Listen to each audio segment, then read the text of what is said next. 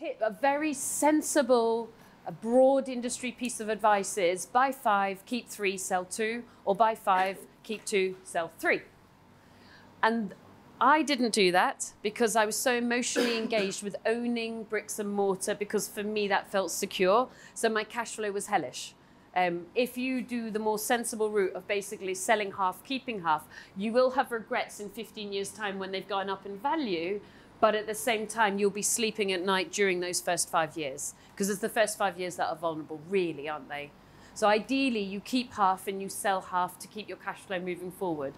I tried to subvert that by running a deal sourcing business instead to get the cash flow in that way, because I wanted to keep more properties. Yes.